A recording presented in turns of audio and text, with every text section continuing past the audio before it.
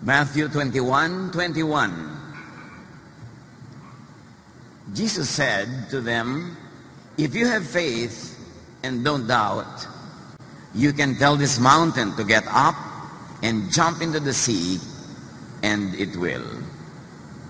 Napaka-makapangyarihan ng pananampalatayang itinuro ni Jesus. Pero pagdating ng panahon at pagdaan ng mga araw, parang naging mga alamat na lang ang turing ng mga mananampalataya sa mga sinasabi niya at sa mga himalang naganap na parang noon lang yon at hindi na ngayon. At ang dapat nating balikan ay ang kapangyarihan, ang hiwaga ng pananalig na itinuro ni Jesus.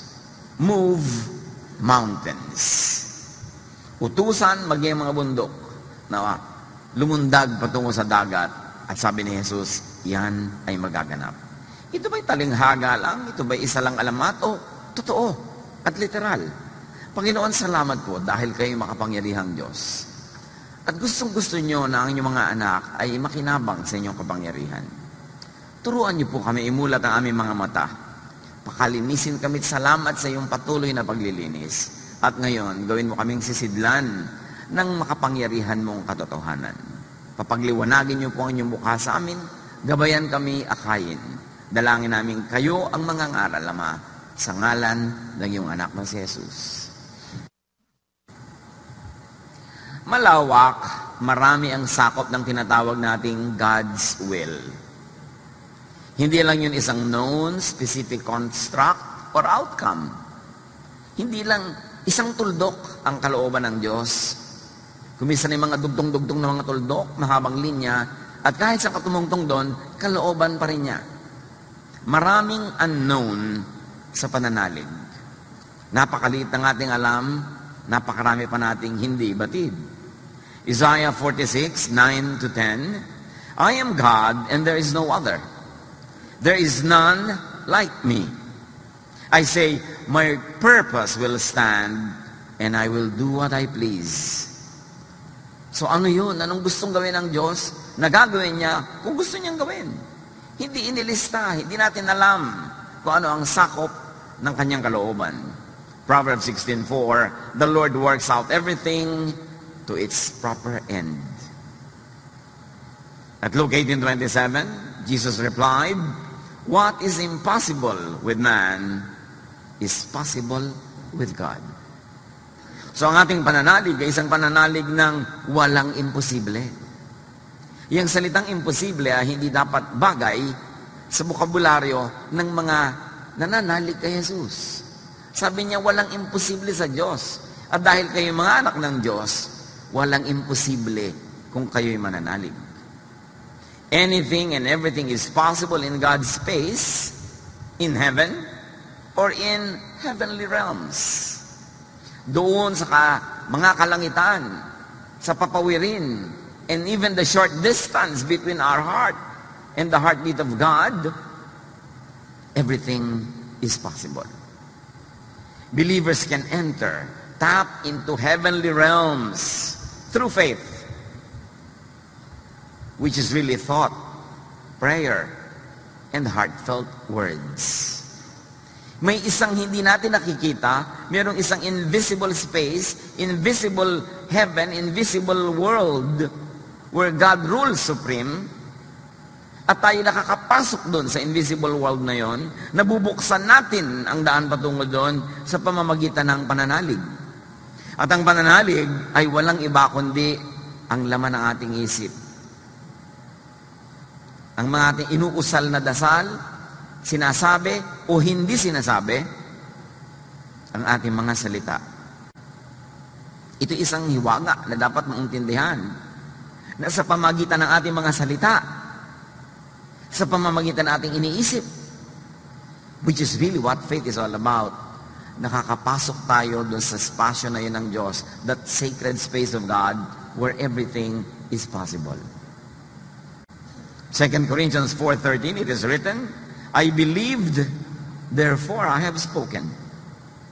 Since we have that spirit, the same spirit of faith, we also believe and therefore speak. Merong direct correlation ang pananalig at pagsasalita. Ang pag-iisip, pananalig at pagsasalita. Na tuwing ikay nagsasalita, tuwing ikay may iniisip, tuwing ikay may pinananaligan, pumapasok ka sa sacred space ng Diyos where everything is possible. Everything can be arranged and rearranged. Hebrews 11:1, now faith is the confidence in what we hope for and the assurance about what we do not see. So we're talking about the unseen world, unseen powers, unseen possibilities. Pero pag ang nanalig ang isang tao, ang hindi niya nakikita ay daig pa ang nakikita. Faith is the assurance of things hoped for, the evidence of things not seen. Napakamakapangyarihan. Parang mula sa physical world, papasok ka sa spiritual world where everything can be reordered and rearranged, and your entry point is faith, is thought, is prayer, is word. Napakamakapangyarihan ang salita. At dyan napaka-careless ng maraming tao kung ano-ano pinagsasabi nila. Kaya tuloy ganun ang nangyayari sa buhay nila. Minumura nila yung anak nila, minumura nila yung asawa nila, minumura nila yung buhay nila. Kaya nagkakandamura-mura ang buong buhay nila. Kasi ang salita ay susi sa pagpasok sa invisible sacred space. Lalo't ang salitang ito ay taus-puso galing sa damdamin. Ito ang hindi batid ng marami na may makapangyarihang kakayahan ang salita, ang isip. And believers can tap into heavenly realms where everything is possible and turn potential, turn possibility into reality. Turn spirit into matter. And this is all with faith, which is really thought.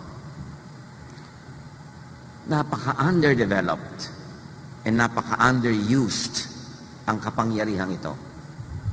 Na makapasok ka doon sa isang hindi nakikitang sacred space where everything is possible and you enter through thought. Kaya marami mga tao pumapasok sa impyerno, hindi nila namamalayan through thought.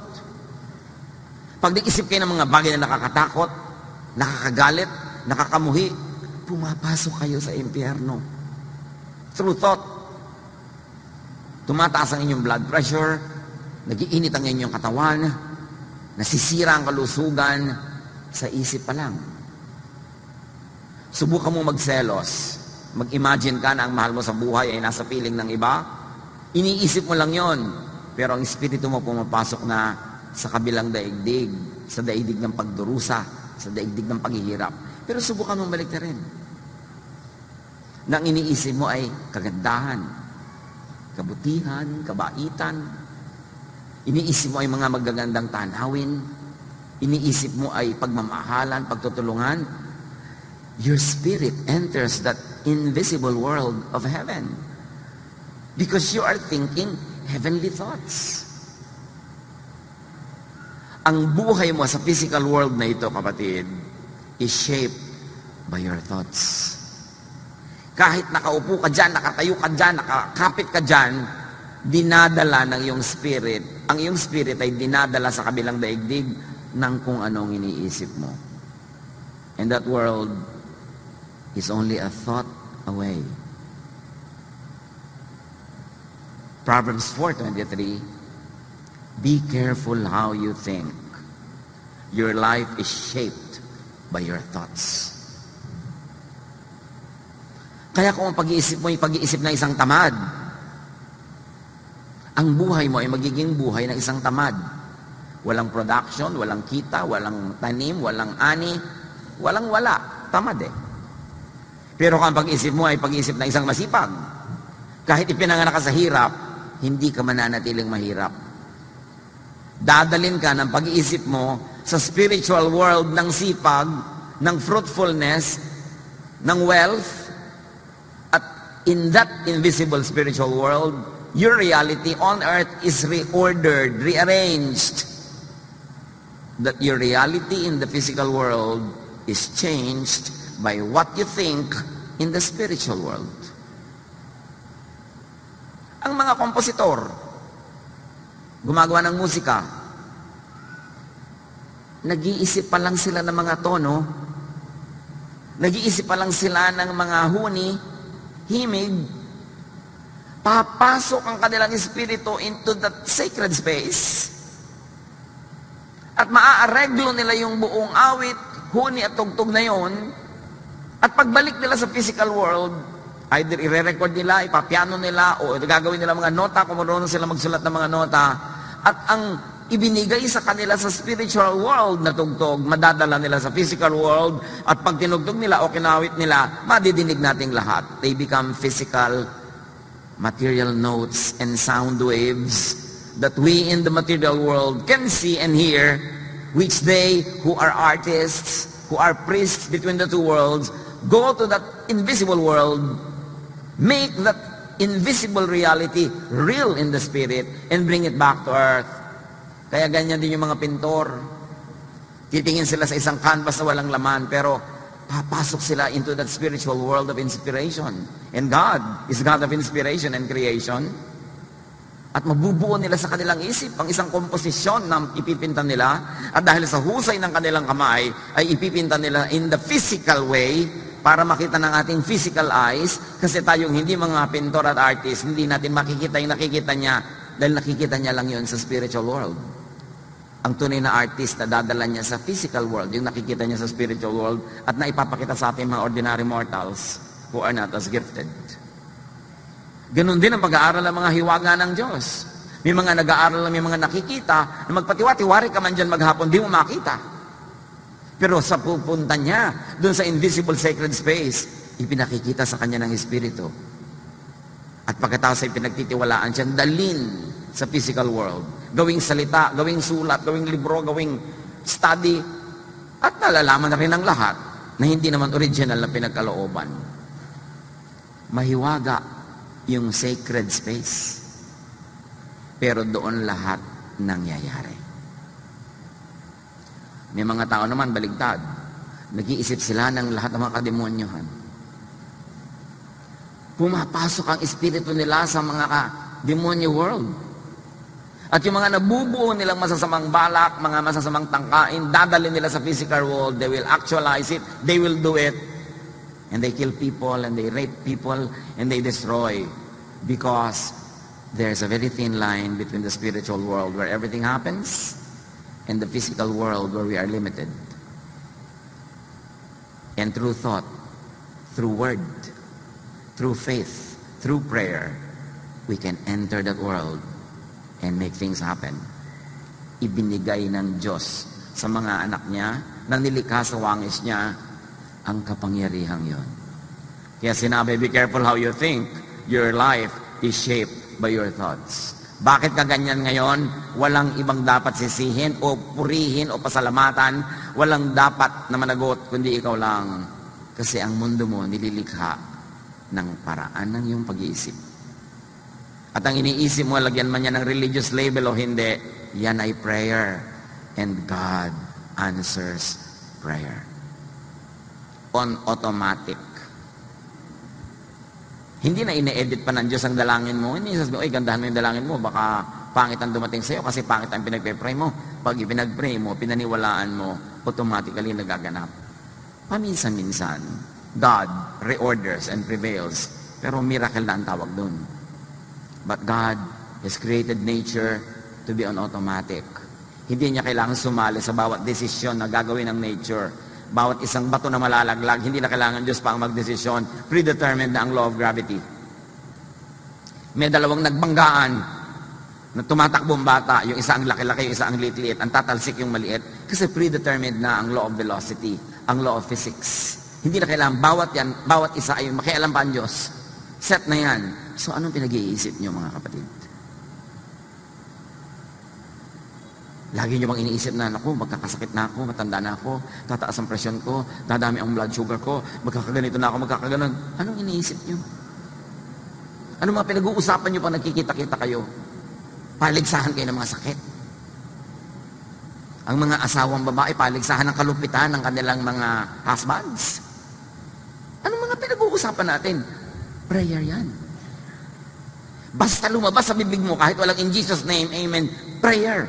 Hindi pinipili ng langit kung prayer yan or not. Lahat prayer. Thought shapes reality. To change reality, change your thought. Paano ko po babaguhin ang buhay ko? Baguhin mo ang pag-iisip mo. Mababago yan. Wala yan sa kamay ng iba. Tingnan niyo ang mga bayan na api ng ibang mga lahi. Pag nag-isip silang palayain ang sarili nila, maghihimagsik sila, umaalma, at lumalaya. Kapag alipin ka ng iba, nagpapaalipin ka kasi. Kapag api ka, nagpapaapi ka kasi. Pag naapektuhan ka, nagpapaapekto ka kasi. Faith is thought, is prayer. And faith and prayer moves the hand of God. Di ba lagi natin sasabi, prayer moves the hand of God? What does it mean? Prayer moves the energies of creation. Prayer moves mountains. And mountains can mean physical mountains or any other obstacle in life. Nung araw kasi yung mountain, obstacle yan eh. Pag nagbabiyahe ka, iikot ka pa ng malayo para hindi mo siya kailangang akyatin. It's an obstacle. Pero pag sa mountain, umalis ka dyan, tumabi ka, dadaan ako, sabi ni Jesus, susunod sa'yo. Literal ba yun? Napakagandang isipin. At pinatunayan ni Jesus ang sinasabi niya, mga literal. Binuhay niya yung patay. Pinalakad niya ang lumpo. Nakarinig ang pipe at bingi. Nakapagsalita ang pipe. Hindi talinghaga, hindi alamat, totoo that you can make things happen in the physical world by first ordering them in the spiritual world. Faith and prayer can rearrange matter. It can rearrange the physical world. What is in the mind? Isipin niyo, ano ba naman ang utak niyo? Anong iniisip niyo lagi? Pera? Gusto ko magkapera, gusto ko maghanap buhay. What is in the mind finds its equivalent in the heavens. Join forces and combines with its kind, with its relatives, with its twins in creation, and then comes back to you, manifests in the physical world. Kaya kung anong pinag-iisip mo, madalas talaga yun ang nangyayari. Yung nag-iisip na gustong magkaroon ng magandang ganitong bahay, bigyan mo ng konting taon, matutupad yun. Kasi yun ang laman ng utak niya. Yung nag-iisip na gusto niya mag-abroad, magbiyahe, give him or her a few months, a few years, makikita mo, nagpo-post na yan na Facebook ng mga biyahe niya. Yung kasi iniisip niya eh. Bakit kayo nandito ngayon? Di ba kasi iniisip niyo? Yung mga nag-celebrate ng 25th anniversary ng kanilang kasal, ba't nagkaroon ng celebration? Inisip nila, magsi-celebrate sila eh. Bakit may mga pamilya nagbabiyahe together? Kasi inisip nila. Bakit may mga naghihiwalay na mag-asawa? Kasi inisip nila. Ang iniisip na tutupad. Kaya sabi, bantayan mo kung anong pinag-iisip mo. Eh, paso bakit po yung mga ibang iniisip ko hindi natutupad? Eh, baka naman wala sa isip mo yung iniisip mo. Baka guni-guni mo lang na iniisip mo. Akala mo lang. Katulad ng marami nagpe-pray. In Jesus' name, in Jesus' name, in Jesus' name. Pero yung pala, bukang bibig lang yun. Hindi galing sa puso. Tandaan nyo, yung tunay na nakakapagpagalaw, yung galing sa puso. Yung totoo. Yung taos. Matthew 21:21-22, Jesus replied, I tell you, if you have faith and do not doubt, not only can you do what has been done to the fig tree, na sinabihan niya, sana huwag ka na mamunga uli at naluoy, but also, you can say to this mountain, go throw yourself into the sea, and it will be done. Naghahanap kasi si Jesus ng bunga doon sa isang puno. Walang kabunga-bunga. Sabi niya, nawa, hindi ka na mamunga pa muli. Kinabukasan, sabi ni Pedro, yun pong puno na sinabihan nyo, luoy na. Sabi niya, huwag ka ma-impress dyan, puno lang yan. Kung ikaw na nanalig, kahit yung bundok na malaki nakikita mo, pwede mo ring utusan. Matthew 21:22, if you believe, which really says if you think, you will receive whatever you ask for in prayer. bakit po pray ako ng pray, hindi mangyari? Hindi ka naniniwala. Gusto mo lang papaniwalain ang sarili mo kasi gusto mo yung outcome, gusto mo matanggap. Pero ang totoo, hindi ka naniniwala. Kaya hindi nangyayari. Kasi kung naniniwala ka, sabi ni Jesus, mangyayari. Ang pinakamalaking disiplina na dapat gawin ng isang mananampalataya, disiplinahin ang pag-iisip. Kung may tinitirhan ng Espiritu ng Diyos sa bahagi ng ating katawan, yun ay ang ating utak at ang ating puso. Binabantayan natin kung ano ating niloloob. Kasi ating niloloob ay lalabas, mangyayari sa labas. Prayer is not only your formal or formula words. Prayer is what you think, what you believe in, what you say, and do. Kaya pag sabi mo, itong anak ko na to, malayo mararating ito, may kinabukasan ito, prayer yon. Pero pag sabi mo, naku, ito wala itong pag-asa, tingnan mo lang, walang mangyayari dito, prayer yon. Sumpa yon. Prayer is what is most intense, heartfelt, numerous and consistent of your thoughts, of your words, and your body language.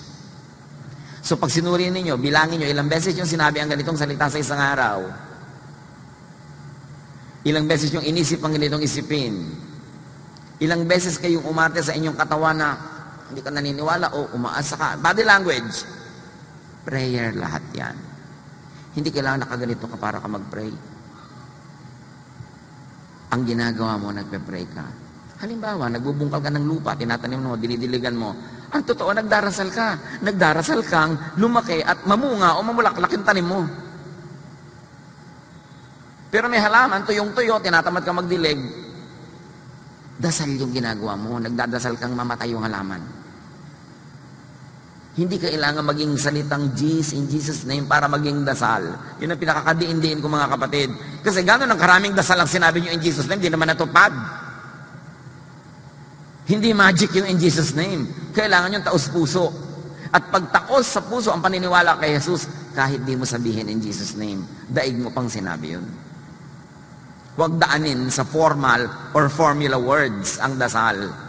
Kaya nga sabi ni Jesus, huwag niyong tularan yung mga pagan. They think they'll be heard for their many words. You are always praying. Nakikinig ka sa isang mensaheng ganito, you are praying na turuan ka ng Diyos, palaguin ang iyong pananalig. Pero nakaupo ka dyan, tapos yung kamay mo nasa loob ng bag, text ng text, ipinagpe-pray mong, nawa, huwag ko maintindihan lahat. Makita ko na why sinasabi dito sa text. Yun ang prayer mo. Yun ang mangyayari. Because what you do with your body is prayer. You can believe and think and pray into creation and recreation of matter.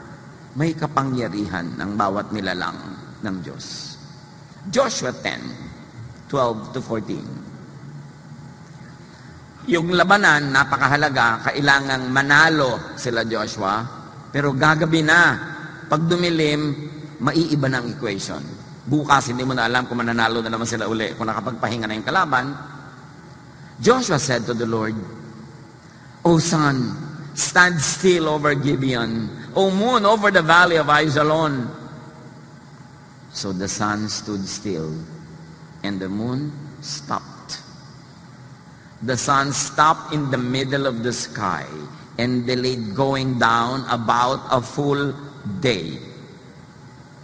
There has never been a day like it before or since. A day when the Lord listened to a man. The Lord suspended all the laws of the universe. At ang araw ay hindi lumubog. Ito ba'y alamat o totoo? Natural, totoo. Pero sa layo na nang nangyari, at dahil maging mga manhid na ang ating mga pananalig, ang tingin na lang natin dyan, noon lang araw lang yan, wala na yan ngayon. God is the same yesterday, today, and tomorrow. And what faith can procure from sacred space, from heaven, from God's power, is immeasurable. Prayer gets answered. Ang hindi lang nga natin batid, yun lang pala nagmumura na tayo, prayer na yon. Yun lang palang iniinom mo yung gamot. Pastor, hindi naman tatalab sa akin. Ang prayer mo, huwag kang tatalab. Sinasabi mo iniisip mo. Kaya may mga pasyente, tinest yung isang grupo, pinainom ng tunay na gamot, at yung isang man, pinainom ng gamutan lang, pero hindi gamot. Yung mga pinainom ng gamot-gamutan, nagalingan din, nananalig sila kasi nagamot yun. Yan ang tinatawag nilang placebo effect. Their faith turned the placebo material into medicine. You see, even now, science tells you that. Medicine tells you that. Pag nananalig ka sa doktor, gumagaling ka. Pero nung nakita mo yung doktor, sabi mo, mukhang kalansay ang doktor, anak. Paano ka nga gagaling? Ang tingin mo pala sa kanya, si kamatayan. Doon tayo walang kadisiplina. Yung iisipin mo, yung gusto mo mangyari.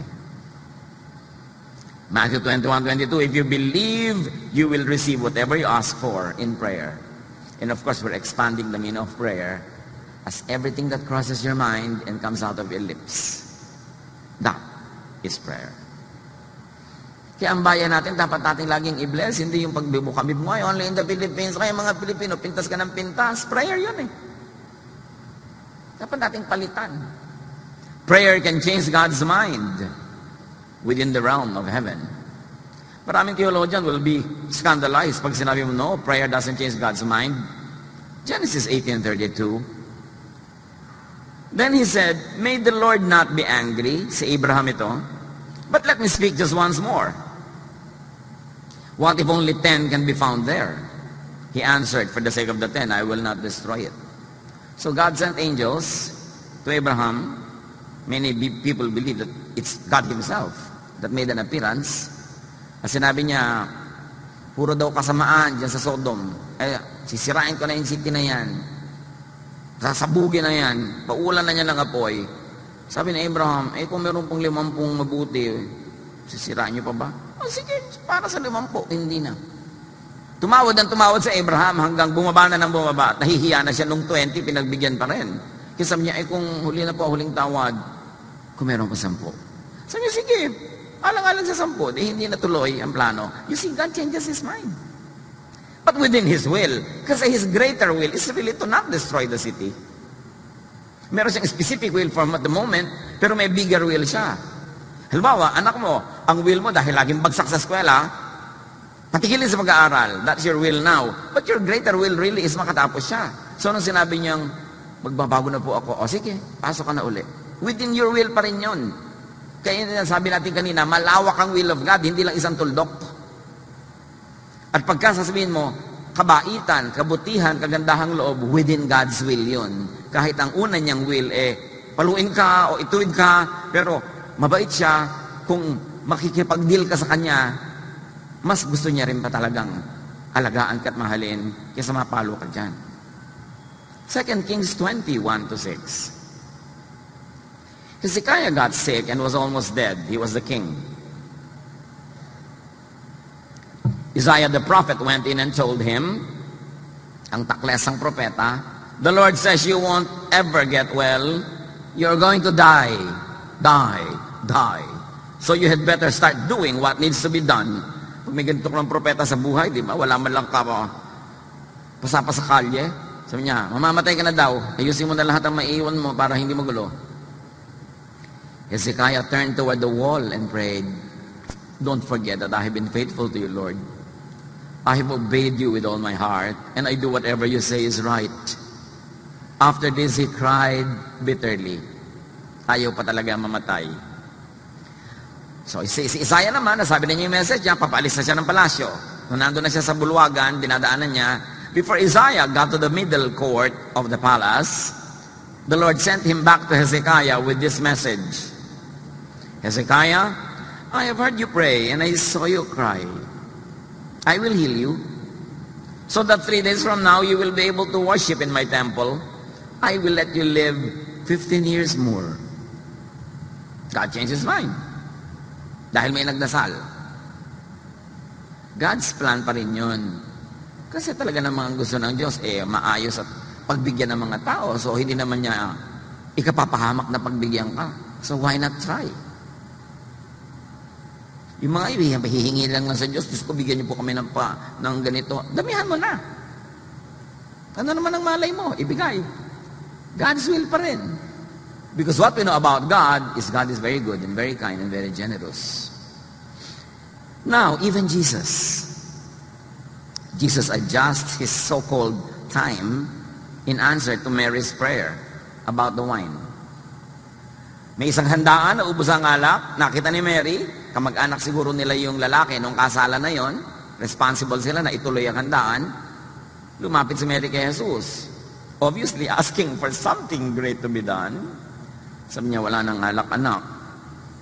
John 2:4-5 and 7-9. Dear woman, sabi ni Jesus kay Mary, why do you involve me? My time has not yet come. Akala niyo ba, nakinig si Mary sa sabi ni Jesus that my time has not yet come? Not to be daunted and discouraged, tinawag niya yung mga katulong. His mother said to the servants, do whatever he tells you. May gagawin yan. Kung anong iutos sa inyo, no matter how absurd, do it. Jesus said to the servants, fill the jars with water. So they filled them to the brim. Hindi naman dapat lagyan nyo ng tubig kasi ginagamit yun sa isang ceremonial washing. And they were not gathered that day for a ceremony. They were gathered for a celebration. So absurd yung request. Pero sabi na ni Mary, inunahan na niya ano, ipagawasan nyo, gawin nyo. Then he told them, now draw some out and take it to the master of the banquet. They did so. And the master of the banquet tasted the water that had been turned into wine. Ano sinasabi ni Jesus na may hour has not yet come? Sabi ni Mary, gawin niyo ang iutos sa inyo. Jesus' time pa rin yun. Because the time of Jesus is a time to be good. And so the meaning of his time was extended. The request of Mary was accommodated. You and I can request for other people. We can intercede for people. Hindi lang si Mary. Huwag laging Mary, pray for us. Mag-pray ka para sa sarili mo. Huwag mo siya papagurin. Diba? Ipag-pray ko po si ganun. Di ikaw na mag-pray. Kasi lahat tayo, binigyan ng Diyos ang karapatang mag-intercede one for another. Try and believe. There's no harm in trying. Kaya sabi niya, my hour has not yet come. Sabi ni Mary, may ipapagawa siya, sundin niyo. It happened. Bakit nangyari yung first miracle of Jesus? Kasi inimagine ni Mary, na dadami pa ang alak, tuloy pa ang party, masaya pa yung mga kamag-anak at mga taong yon, yun ang nangyari. Because that was what is on her mind. It came out of her lips. It reached sacred space in the ears of Jesus. And the desire, the prayer of Mary in her heart became reality. Naging tunay na alak na naiinom. Yun yung sinasabi natin, nahuhugot mo mula doon sa kabilang daigdig, dinadala mo sa physical world. At ang pananampalataya ang humuhugot at humuhubog doon. Life pulsates in cycles. Lahat cycle. Kita nyo tayo, inhale, exhale. Pag tinignan mo sa microscope ang mga living things, para silang titibok-tibok. Lahat gagalaw-galaw, titibok-tibok. And even science tells us that even we are light pulsating. Kaya may mga tao nakakakita ng light mo, nakikita yung aura mo eh. Titibok-tibok ka na ganon. And the heavenly realm, in that sacred space, creation is in motion. And because it is in motion, it can be rearranged. It can be reconstituted in spirit, by the Spirit. Nakapagpatingin na po ako sa isang bone setter, isang nag-aayos ng mga pilay-pilay, mga kung ano. Hindi ka lang niya hinihilot, gagalaw-galaw ka. Halimbawa, papagalaw-galawin ka niya, at sa gitna ng galaw mo, doon niya imamanipulate yung joint mo while you are moving. Because in between points and in between positions, there is a great possibility to maneuver. Kaya halimbawa, masakit ang balikat mo, gaganong-ganunin ka niya, pag gumagano, tsaka pak, bigyan gano'n. Iniintay niya kung saan maganda yung timing. At ganun ang creation. Everything is moving. Kailan magandang pumasok at sumingit? Between dry season and wet season, between cold and hot, may mga in-between. Kasi nagpapalsate, puro cycles ang buhay. 1 Kings 17:1, now Elijah told King Ahab, as surely as the Lord lives, there will be no dew or rain during the next few years until I give the word. Sinabi ni Elijah, there will be no rain, hindi hahamog. Napakatagal na panahon hindi humamog. At nung sinabi na niyang uulan na, umulan na. 1 Kings 18, 42 to 43 and 45. Elijah climbed to the top of Mount Carmel and bowed low to the ground and prayed with his face between his knees. Medyo mahirap gawin ito. Ewan ko kung gusto niyo subukan. No? Pero inilagay niya yung ulo niya sa pagitan ng kanyang mga tuhod at siya ay halos dumikit na yung mukha niya sa lupa. Then he said to his servant, go and look out toward the sea. And soon the sky was black with clouds. A heavy wind brought a terrific rainstorm. Yung posture ni Elijah nag-create ng rain clouds. Ano kayang hiwaga yan na hindi na natin alam ngayon? Kaya marami mga ancient people, pagka hindi umuulan, nagre-ritual sila, may ginagawa sila mga kung ano-ano, dahil napapatunayan nila sa kanilang mga karanasan, umuulan nga. May mga alam ang mga sinaunang tao kung paano papasok doon sa sacred space. Paano hilahin mula doon patungo sa ating literal physical space yung arrangement na gusto natin. So observe the reordering of creation. Genesis lang, 1 to 5. In the beginning, when God created the universe, the earth was formless and desolate. So yun ang itsura. The raging ocean that covered everything was engulfed in total darkness. And the Spirit of God was moving over the water. You see, there were the waves, there was this darkness, there was a heaving, this expansion and contraction of everything around. Then God commanded, let there be light. At the right time, in between those pulsations, and light appeared. God was pleased with what he saw.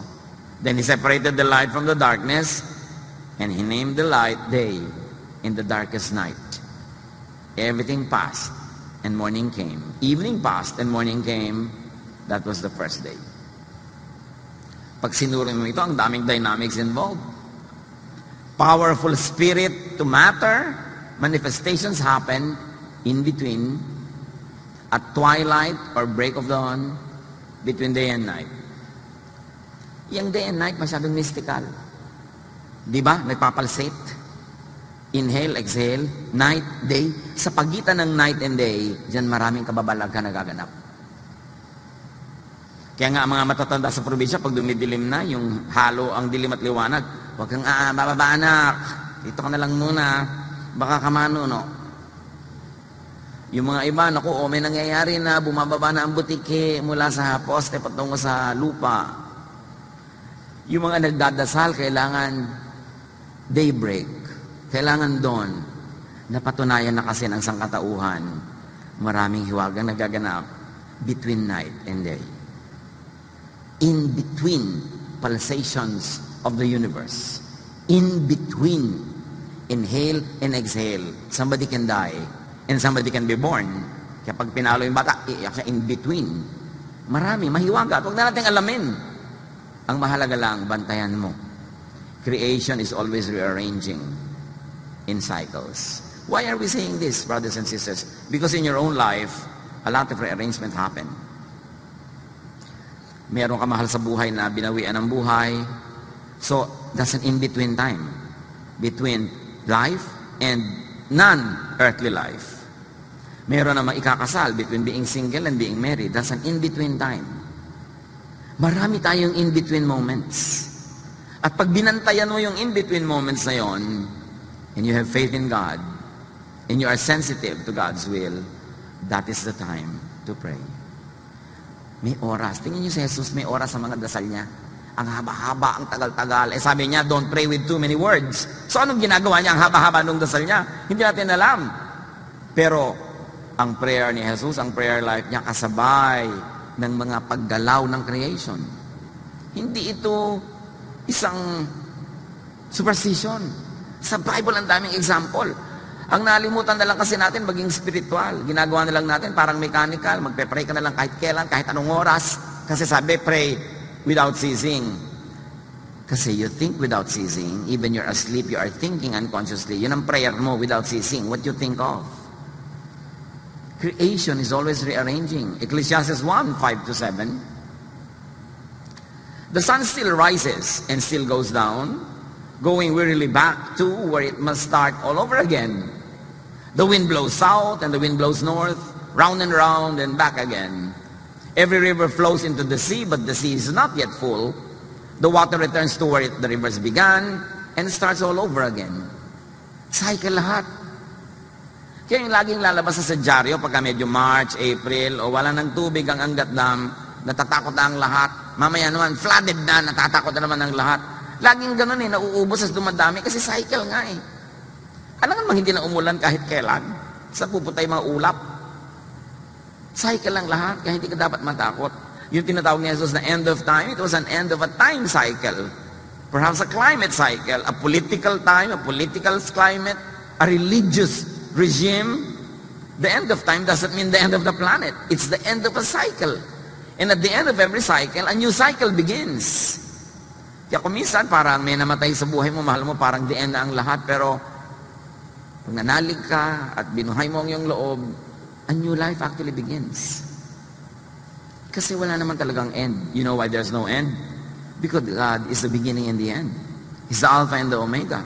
Every Omega, there's an Alpha that happens. Every ending gives space to a new beginning. Cycle lang lahat. Kaya pag namatay ang physical body mo, magsisimulang mabuhay ng namamayag pagkat namumulaklak ang iyong spiritual life. Something ended, a new begins. A new thing begins. Pag naintindihan natin lahat yan, mawala yung mga fear. Yung mga needless apprehensions. At magkakaroon tayo ng very powerful prayer life. Because in between cycles, at the end of each time cycle, are great openings for change.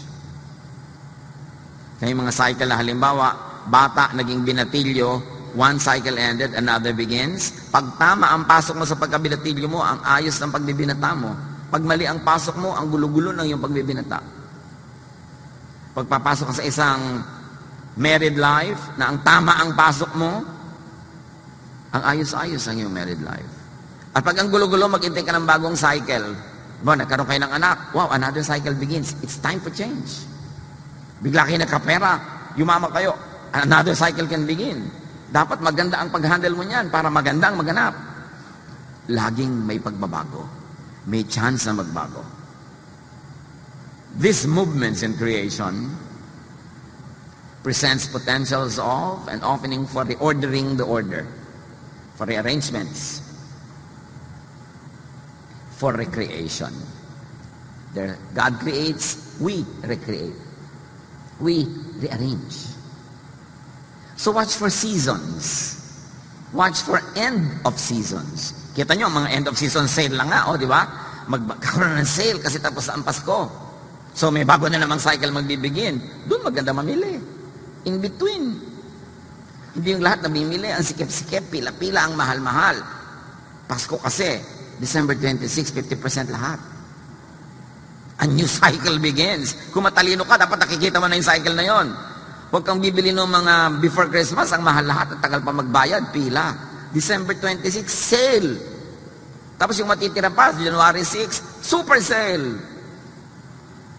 Tataas uli yan kasi magpe-February 14 na. Di ba? A new cycle will begin. A new cycle of shopping. Kaya kailangan, nando ka sa gitna, marunong kang tumempo. Siyempre, pagkatapos na naman ng Valentine's Day, kung ano-ano ini-invento ng mga restaurant at mga tindahan para magkaroon ng bentahan. Mother's Day, Father's Day, Grandmother's Day, Cousin's Day, di ba? Mga classmate day, high school day. Para another cycle of shopping and eating happens. Kaya minsan, namamanipulate tayo ng mga ganyan seasons, mga man-made seasons. So, watch out for seasons. Kahit kayo mag-asawa, kung minsan nagkakatabangan na kayo, para lumalayo-loob nyo sa isa't isa, hintayin ninyo na may mag-end. Huwag namang end ng buhay niya. Yung may mag-end na isang season. Halimbawa, end ng inyong paghihirap, end ng inyong kawalan ng pera, o end ng sakit ng isa. Then may magbabagong cycle. It's a time to seize the moment and introduce wonderful changes brought about by your prayer, by your faith, by your informed knowledge of God. Ecclesiastes 3:1-8. Everything on earth has its own time and its own season. There's a time for birth and death. Huwag kang magtakang may namatay. Pastor, bakit po namatay siya? Pinanganak siya eh. Natural mamamatay siya. Bakit po ngayon? Kailan kahapon? Kailan? Bukas? Ganun din yun. Kahit next year, ayaw mo pa rin. Tanggapin. Hagi yun ang buhay. There's time for birth and death, for planting and reaping, for killing and healing, destroying and building, for crying and laughing, for weeping and dancing. Dapat lang, kung ano yung time, yun sumakay ka doon. Huwag mo kontrahin. There's a time for throwing stones and gathering stones, for embracing and parting. Yung mga magnobyo, sana naman huwag naman kayo sa escalator mag-embracing sa ibang lugar, no? Dahil yung iba talaga para mauubusan ng nobyo kung makasampay, escalator naman. Konti namang, kunwari, conservative ka. Di ba? Kasi nakaka-disturb na sa ibang tao yan. There's a time for embracing, there's a time for parting, there's a time for finding and losing. Alam nyo, in everyday life, something is lost, something is gained. May nawala. O ganon, sa mga ganon. Ecclesiastes 3:6, there's a time for losing. Huwag ka na magmukmok, nawala na, hinanap mo, hindi mo na nakita. End of it, move on. Kasi another cycle will begin. When you lose something, another cycle of gaining something will come. But if you're always looking backward to what you lost, you don't have time to look at what you're gaining, you lose time. There's a time for keeping and giving. A time for tearing and sowing. A time for listening and speaking. There's also a time for love and hate, for war and peace. Walang surprise sa mundo. Lahat yan mangyayari in a lifetime. Cycles lahat. Huwag kang makipagtunggali sa mga nakatakda. Sakay ka lang. Do the best out of whatever is happening in your life right now. And there's really no end. The end is only a pause for yet another beginning. The end of a dream is not the end of the world. The end of a career is not the end of your life. The end of a romance is not the end of your well-being. Walang end. Everything continues to recycle. And strongly, at in-between and ending times, sa pagitan ng ending at beginning, nandoon ang very strong presence ng Diyos, the Alpha and the Omega, where the ending becomes tangent with the beginning. Where at one point, the ending meets the beginning, that is where God works most powerfully. Kaya tatandaan nyo, may nag-e-end. Nag-retreat ka, nare-realize mo yung mga kamalian. That's the end of that ignorance. God is so strongly present because there's a new beginning that will happen. Because God is the beginning and the end. Even the arrangement, kung gusto mong gawing geometric arrangement yung mga verses na ito, makikita mo where it is most powerful to introduce changes in your life. Revelation 21:6, I am the Alpha and the Omega, the beginning and the end. Jeremiah 29:11, God says, for I know the plans I have for you. Plans to prosper you and not to harm you. Plans to give you hope and a future. So sa Diyos ka kumapit, hindi sa tao, hindi sa pera, hindi sa career, hindi sa anything. Kasi pag sa Diyos ka nakakapit, dumating at umalis lahat yung mga yon, nakakapit ka kay Alpha and Omega, you are secure. Yung kaligayahan mo, make it co-existent with the presence of God, not with the presence of just people, because people come and go. Not with the presence of material things or success, because success can sometimes become like failure. At hindi ka dapat up and down, kung saan ka dali ng alon, steady ka lang, because you are standing on the rock. The solid foundation of our faith, the love of the Father, revealed in Jesus. It's time to operationalize religion and faith into something that brings you a steady emotion, stability, kindness, goodness, faith. And no matter what the end seems to say, it's always just the beginning of a new cycle. Huwag sobrang lumingon sa natapos na. Huwag sobrang tumingala sa malayo pa. ang atupagin yung narito ngayon, here and now, because here and now is the only thing you have. Now is the only time you have. Yesterday is gone, tomorrow is not yet here. You have now. Don't waste now. John 12:24, a grain of wheat that falls on the ground will never be more than 1 grain unless it dies. But if it dies, it will produce lots of wheat. So ipinapakita ni Jesus, huwag kang sobrang malungkot pag may namamatay, kasi ang pagkamatay ng isang bagay, isang nilalang, ay pagsimula ng isang bagong buhay in many other forms. Apply it in daily life. Because many people that we love, many things, many animals and plants that we love can die any moment. We grieve, we are sad, but we are never hopeless. Because an ending ushers in a new beginning. Just open your eyes and believe. Modify, rearrange, change, recreate your reality, your physical world with faith. Kahit sa health, mga sakit, mga disabilities, manalig sa ibig mangyari at manalig para mangyari. Remember, faith is prayer and prayer gets answered. Change reality with thought. Isipin ang ibig mangyari. Huwag niyong isipin yung ayaw niyo mangyari. Bakit niyo papatagalin sa loob ng inyong isip, sa inyong guni-guni, ang ayaw niyo? Yun ang nagiging prayer niyo. Huwag mong iniisip na, naku, ang asawa ko mamamatay, maghihirap ako, ganito. Yun ang laman ng utak mo, palitan mo yun. Isipin mo ang ibig mong mangyari, hindi yung ayaw mo mangyari. At isipin para mangyari. Because by now, we have already established beyond doubt na pag iniisip mo nangyayari. Proverbs 23:7, for as he thinks in his heart, so is he. Romans 12:2, do not conform to the pattern of this world, but be transformed by the renewing of your mind. Huwag kang makiayon sa takbo ng nangyayari kahit kanino na lang. Baguhin mo ang nangyayari. Baguhin mo ang iniisip mo.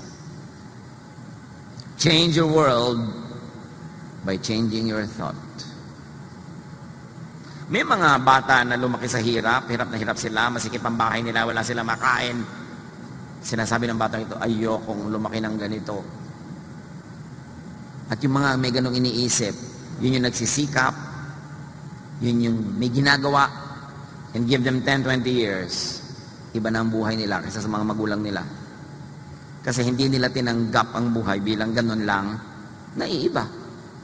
Pero yung mga, ganyan lang talaga yan, wala tayong magagawa, talagang kakamatay din niya yun. Kasi sa isip pa lang niya, wala na siyang gagawin eh. Ganito na ako eh. Wala na akong magagawa tungkol sa sarili ko. Paano may mangyayari sa kanya? Siya na mismo ang nagdikta doon sa sacred space na panatilihin siyang ganun.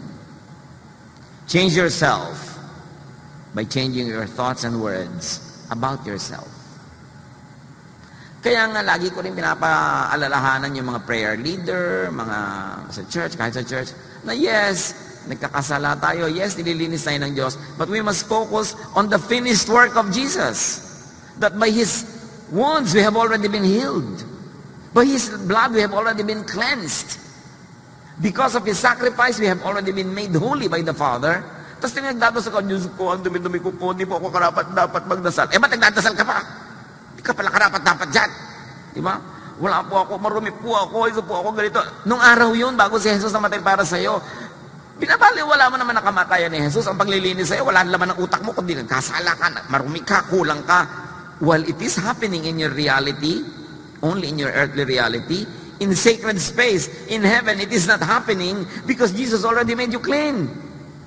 God looks at you as a holy person because you were cleansed by the blood of Jesus. So when you stand to pray, thank God, thank you Lord that I have been cleansed. Hindi na yung dumi-dumi ko po, alam ko na yan. Diba? Hindi mo naman po ako dapat magdasal. Eh, ba't nagdadasal ka pa? Tama na ang drama-drama. Dapat mabuhay na tayo sa mode of thinking that we have been blessed, we have been cleansed, we have been saved. At ipamuhay yun sa salita, sa isip, sa gawa. Hindi puro laging inuusig mo ang iyong kapwa sa kasalanan niya na parang hindi namatay si Jesus para sa kanya. Laging yung dumi niya pinag-uusapan natin na parang hindi siya hinugasan ng dugo ni Kristo. So, kung ang lagi mong sinasabi, ang lagi mong iniisip ay marumi ka, nagiging marumi ka nga. At lagi nyo lang iniisip mo ko sa iyong kapwa, at least sa iyong mundo, madumi siya. So, iiwasan mo, magagalit ka sa kanya, babatuhin mo siya. Anong bunga nun? Puro unjesusness. Kaya sa isip pa lang, dinidisiplina na natin. You are already a forgiven people, a royal priesthood, a sacred nation before God. Take your destiny, take that gift, and live in it. Enjoy it. Don't make it as a license to be bad and to continuously to do wrong, but when you have to choose what to think of, kung marumi ka o malinis, isipin mong nilinis ka ni Jesus. Naiinsulto naman siya na matapos kanyang hugasan yung puro dumi mo pa rin ang topic. Kaya nga sinabi niya, if we commit sin, He's faithful and we can be forgiven. And you can, if you want, confess again. Pero hindi yun ang dapat ang center ng buong ginagawa. Isang maliit lang dapat yun na tapusin mo na yan and then move on to receive blessings, to be a blessing to people. Do not be obsessed with sin. Meron pa, pastor, mag-preach naman po kayo sa sin. Marami pong sinner dito. Mag-preach po kayo sa sin. Of course, kaya nga namatay si Jesus eh. The rising of Jesus from the dead is the greatest preaching against sin that has already been paid for. It is not a license to do wrong, but it is a joy to always remember and to live by and to live with. That is what it means to be a Jesus believer. Romans 8:5-6. Those who live according to the flesh have their mind set on what the flesh desires.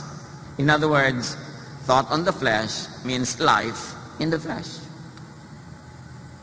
But those who live in accordance with the Spirit have their mind set on what the Spirit desires. In other words, thought on the Spirit leads to a life in the Spirit. The mind governed by the flesh is death, but the mind governed by the Spirit is life and peace. In other words, life or death depends on what governs your thought. Sisigla ka o tatamlay, mabubuhay ka o mamamatay, sasaya ka o lulungkot, kung ano ang pinipiliin mong isipin. So recreate your reality with prayer. And we can include yung formal prayer. Pero hindi natin masyado lagi na-emphasize yung formal prayer because everything you do nga is prayer. Pero yung formal prayer, manalangin para sa ibig mangyari at manalangin para mangyari. Philippians 4:6, do not be anxious about anything, but in every situation, by prayer and petition, with thanksgiving, present your request to God. Kita nyo may thanksgiving na? Kasi tinatanggap nyo na ibinigay na. Huwag yung Lord, tatanggap po ako ng pagpapala. Ang timing na ginawa mo, hindi pa nangyayari, tatanggap. So sasabihin sa'yo ng sacred space, sasabihin sa'yo ng heavenly realm, sige, tatanggap. Nasa na po? Tatanggap. Nasa na po? Tatanggap. Naka-future tense ka eh. Dapat sa prayer mo, salamat po, tinatanggap ko na. Ayun, tinanggap mo na kasi naka-present tense ka eh. Sa format pa lang ng prayer mo, hindi matutupad kasi laging tulutan mo po. Sige, tutulutan ko. Ba't wala pa po? Tinutulutan ko pa lang. Pero hindi pa nangyayari. Kaya sabi nga ba, di ba sa Bible? When you pray, believe that you receive it. So do not pray for anything that you do not believe in. It will be a waste of time. But believe. Recreate your reality with word. Ito ang pinakamadali. Kasi conscious tayo with words. Sabihin nyo ang ibig mangyari. Hindi yung ayaw nyo mangyari. Baka naman hindi ka makagraduate, anak. Bakit yan ang sinasabi nyo, nanay? Sabihin nyo, gagraduate ka. Bakit yung negative ang sinasabi nyo? Naku, yung asawa mo, mukhang kakaliwain ka niyan, anak. Huwag nyo naman po kami isumpa. Sasalita pa lang kayo, kaliwaan agad ang sinasabi nyo dyan. I-bless nyo naman kami, huwag nyo kami i-curse. Diba? Yung tatakbo pa lang, naku, mga dadapa yan. Hindi ko kaya, walang mangyayari. Sayang. Ganyan-ganyan ang mga bokabularyo ng maraming tao. So look at their lives. sabihin nyo ang gusto nyo mangyari. At sabihin nyo para mangyari. Kasi pag nangyari na sa utak nyo, papasok kayo sa sacred space, kinukuha nyo yung sagot, dadali nyo sa physical world. Kaya sabi sa Psalm 19:14, let my words and my thoughts be pleasing to you, Lord. Be in accordance with your will. Ecclesiastes 5:2-3, sa mga maraming pinagsasasabing hindi dapat, God is in heaven and you are on earth, so don't talk too much. If you keep on thinking about something, you will dream about it. If you talk too much, you will say the wrong thing. Pastor, napanaginipan ko po, yung asawa ko po nagtataksil. Napanaginipan mo, o isip ka ng isip. Isip po ako ng isip, kaya mo napaginipan. Tumigil ka na kaiisip ng ganyan. Kasi inisip mo, nangyari na sa panaginip mo, kung malakas ang pananalig mo sa iniisip mo, matutupad kamahalan. Kasi yan ang iniisip mo. Recreate your reality with action.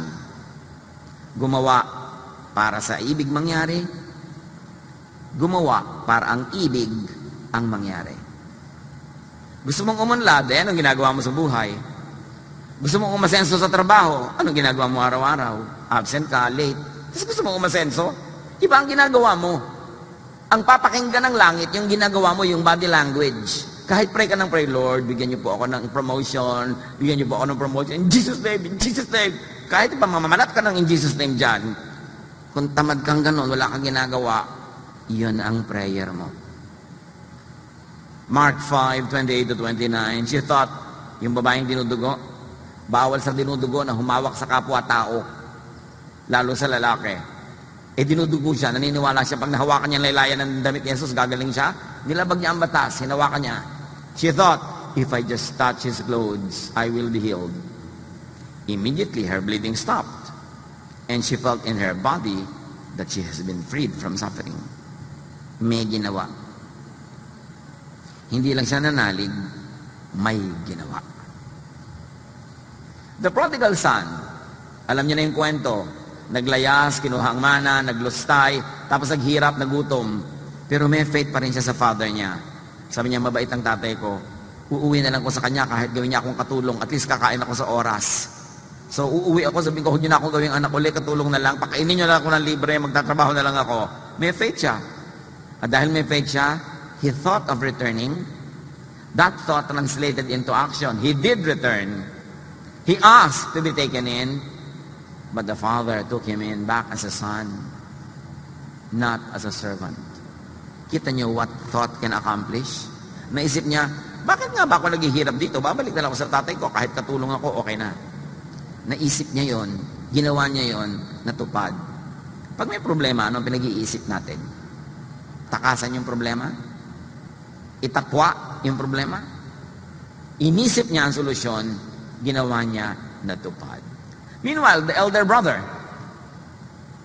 na hindi umaalis, laging proper, laging correct, yung pala dahil lang wala siyang faith sa ama niya, wala siyang faith na mabait ang tatay niya, wala siyang faith na mahal siya, kaya hindi siya humingi kahit ano, hindi siya nag-party.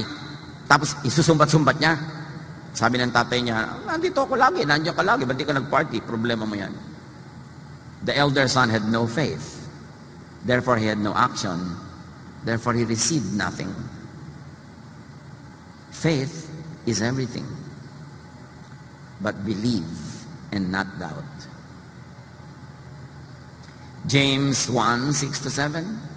But when you ask, you must believe and not doubt. Because the one who doubts is like a wave of the sea, blown and tossed by the wind. That person should not expect to receive anything from the Lord. Nagdududa ka lang naman, salita ka ng salita, sambit ka ng sambit ng dasal, pero sa puso mo, di ka naniniwala, don't waste your time, wala kang matatanggap. Faith is everything. And faith is expressed by thought, even by our dreams. Faith is expressed by words, by action. Matthew 11:24, sabi ni Jesus, therefore I tell you, whatever you ask for in prayer, believe that you have received it, and it will be yours. Tingnan nyo ang past tense, present tense and future. Whatever you ask, present. Believe that you have received, past. And it will be yours. Naniniwala ka, paniwalaan mo nang natanggap mo na. At dahil naniwala ka na, susunod na yung sacred space. Susunod na yung heavenlies. Susunod na yung spiritual world sa pinaniwalaan mo. So naniwala ka ng tinanggap mo, so matatanggap mo na. Pero pag naniniwala ka palang na tatanggapin mo, naka-future tense, di naka-future tense din siya, kailan matutupad yon? Pag pinas tense mo na. Kaya sabi, ang tunay na panalangin, nagpapasalamat ka na sa sagot. Na tinanggap mo na, in spirit. Remember, nauuna yung spirit, susunod yung physical. Do not think, do not speak, and do not believe in the reverse. Yung negative. Negative ang nauuna, negative ang iniisip. Di syempre, negative ang mangyayari. Do not negate your life with your thought, with your words, with your action. Make your life positive by positive thoughts. Think, speak, act in faith. Hebrews 11:6, and without faith, it is impossible to please Him. Matthew 21:21-22, sa pag-uulit lang natin, review. If you have faith and do not doubt, you will not only do what has been done to the fig tree, sabi ni Jesus, but even if you say to this mountain, be taken up and thrown into the sea, it will happen. And whatever you ask in prayer, you will receive if you have faith. Ang tanong, mga kapatid, sa hinabahaba ng usapan natin, what is your mountain to move? Anong sagabal ang gusto niyong maalis? Anong tulay ang gusto niyong malagay dyan para kayo makatawid? Anong pinapangarap, iniibig-ibig, ginugusto-gusto niyo mangyari? Yun ang isipin niyo. Yun ang sabihin niyo. Yun ang panaligan niyo. At yun ang pagtrabahuhan niyo at magaganap. Kaya sabi, whatever is good, whatever is wholesome, whatever is beautiful, think about such things. Do not think of ugly things. Do not think of negative things, because these are the things that will happen. Discover and use that God-given power for you to change your reality. But remember, change is always within God's will. God's will pa rin yun. Hindi mo pwedeng baligtarin na pasamain mo ang Diyos. So kung yung hinihingi mo, mabuti, gusto pa rin yun ng Diyos. Kahit may ibang unang usapan, pero mabuti pa rin, within God's will pa rin yun. Pero mong humingi ng masama. Kasi hindi pwedeng palitan ng will ng God tungkol doon. Job 42:1-2. Then Job replied to the Lord, I know that you can do all things. No purpose of yours can be thwarted. Walang ginugusto ang Diyos na pwedeng biguin, harangan. Yung will niya ang laging magaganap. But God's will, as we have said, is vast and mysterious. Huwag niyong limitahan ang hingi. Huwag niyong limitahan ang paniniwalaan. Kasi ang Diyos, walang limitasyon. 1 Corinthians 2:9, this is what the scriptures mean when they say, no eye has seen, no ear has heard, and no mind has imagined what God has prepared for those who love Him. Ni hindi pa sumagi sa ating guni-guni, wala pa tayong nakita o narinig tungkol sa mga mabubuti, magagandang bagay na inilaan para sa atin ng Diyos. Huwag natin siyang limitahan. So explore God. Try God. Merong isang example, Malakay 3:10, trial. Ang point ko dito yung trial, ha? Sabi ng Diyos, bring the whole tithe into the storehouse that there may be food in my house. Ito ngayon yung heart of the matter. Test me in this, sabi niya, says the Lord Almighty, and see if I will not throw open the floodgates of heaven and pour out so much blessing that there will not be room enough to store it. And the heart of the message we like to emphasize is, God says, test me. Subukan niyo ako. You have not seen, you have not heard, you have not even imagined the wonderful things I like to give you. Try me. Subukan nyo to do it my way, to obey me, to pray, think, act, speak within my will. At pag hindi nyo naman, nakita ang di nyo pa nakikita. Hindi nyo matanggap ang hindi nyo pwedeng masalo sa inyong kandungan o sa inyong kamay kasi pupunuin ko kayo na maraming pagpapala. Sabi niya, try me. Dear Lord, we thank you that you are limitless. And we thank you that the heavenly realm is limitless. Teach us, Lord, to be spiritual, not to be limited by the laws of this material world, not to be limited by our materialistic orientation. Teach us to believe in the impossible because it is possible with you. Teach us to expand our faith, expand our world, even change our world through our conscious thinking, our conscious speaking, and doing things. Pagbulay-bulayan natin mga kapatid ang kahulugan ito sa ating buhay. That we are not victims of what happens in our lives. We could be active participants. As we think, as we speak, as we act, we create our lives. Father, continue to speak to your people as everyone bows before you and hear your silent voice.